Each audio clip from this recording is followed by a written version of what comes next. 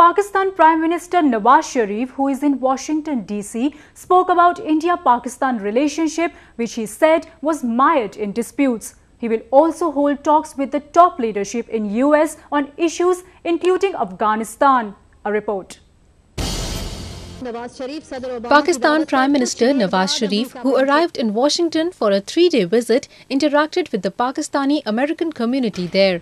He said that Pakistan was determined to resolve the Kashmir issue and said New Delhi's response to Islamabad's desire for better bilateral ties has been discouraging.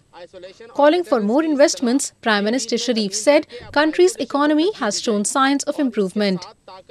During his stay in Washington, D.C., he will hold discussions with President Barack Obama, Vice President Joe Biden and various cabinet members on Thursday. The ongoing situation in neighboring Afghanistan is expected to dominate the talks between Prime Minister Sharif and President Obama.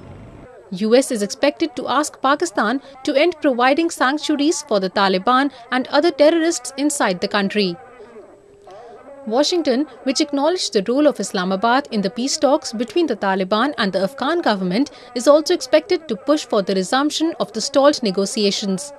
Even though nuclear cooperation will feature in the talks between the two leaders, Pakistan has already clarified that the much talked about civil nuclear agreement will not be signed during Sharif's visit.